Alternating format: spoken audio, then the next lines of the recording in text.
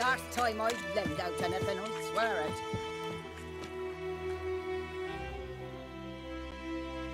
Lost your key, ma'am? No, not me key. Me pan.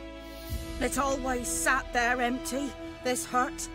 That is, till the night afore the battle. A man arrived, walked right in like 'twere his own. Was standing in the window, peering at the goings-on. He must have heard me, 'cause next I knew, there he was, coming my way.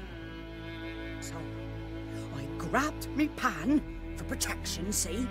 But he just asks all polite, Gran, got any birch bark by chance? Lilac berries or even a few coals? Nay, says I. And you must be right daft to pester folk at night with such foolery.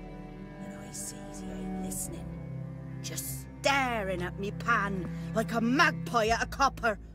Lend it to me, Gran. I'll give it back come morn. Was right baffled for what's he doing, frying in the dark. But I've got a soft heart, so I gave it to him.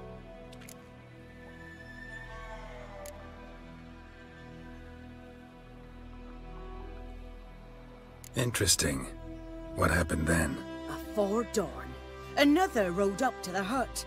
But come morn, only the first fella left, locked the door, hopped on his horse, and that were all I saw of him, and me pan. 'Twere old, black with soot, not worth much, I suppose, but I've no other. Will you help me, dearie? Bring an old widower pan? I could never break down that door myself. And in truth, I'm afeard to go in any road.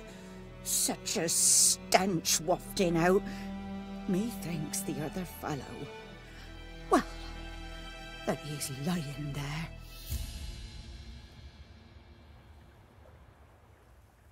Never taken on a pan contract. Fine, I'll go in, look around. You should wait here, just in case.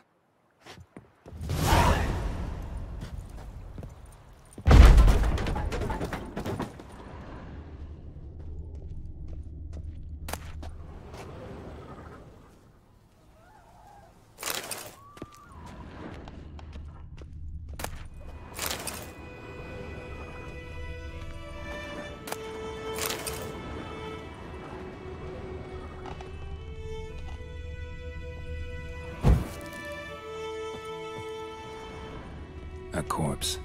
Explains the stench.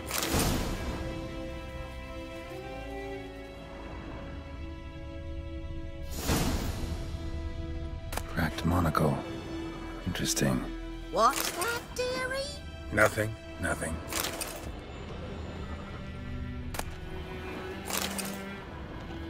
His throat. He was garroted. And some old scars. Kinda soldier might have. But when I gab to myself, they say I'm going barmy.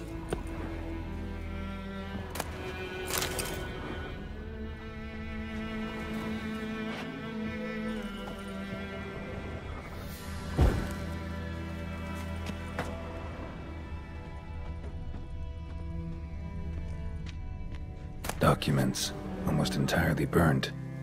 A few pieces still legible. Found the pan, have ye?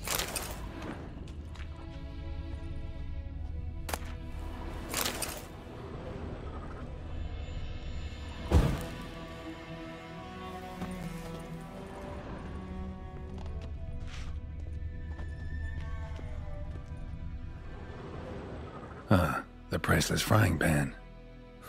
Scrubbed clean. Looks like the mystery man didn't need the pan so much as the soot off it to make ink, write letters.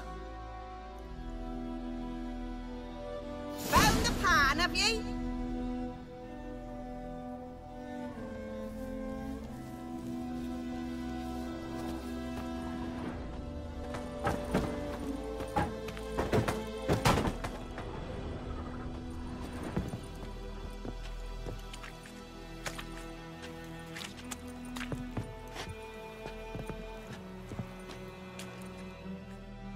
Here, your frying pan. Mine? But mine were black with soot. and I could see myself in this one if I wanted. But them years are past. It was the soot the man needed. He scraped it off to make ink. Must have had an urgent letter to write. Urgently burned some other documents too.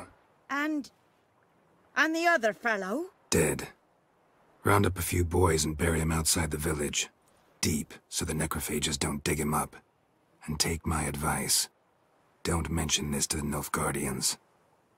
Hang about! You've earned a token of thanks. Here, sonny, for the road.